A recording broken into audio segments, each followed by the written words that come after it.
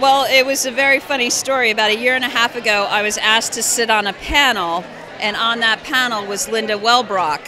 So we instantly hit it off, found out that I've been challenged with expediting our development out on Long Island, and we'd hit some roadblocks, and she made some connections with other women in the organization that's helped me out on Long Island.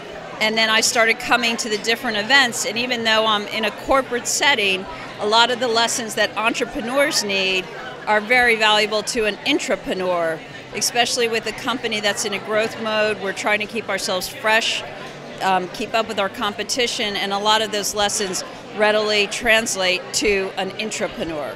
It's made me think outside of the box. Because I'm in a corporate setting, it's an ops-driven company, the transactional development side isn't as understood, and so I don't have as many colleagues and professionals on that edge, so I could get very stale and dated and behind, and this continues to force me to understand what the growing trends are and immerses me in all the different tools that I can bring back to my company.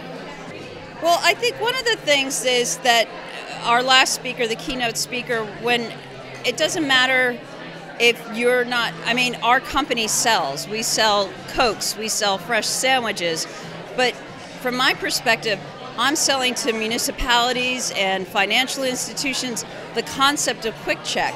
And it was a good reminder that I really shouldn't be selling Quick Check. I should be teaching them about Quick Check so that they want to buy into our program, buy into our business. So it was a great reminder of what to do right. So I think it's, you know what, it's definitely worth the time, it's definitely worth the effort. Come to a couple events and you'll readily and quickly see what's so special about this organization.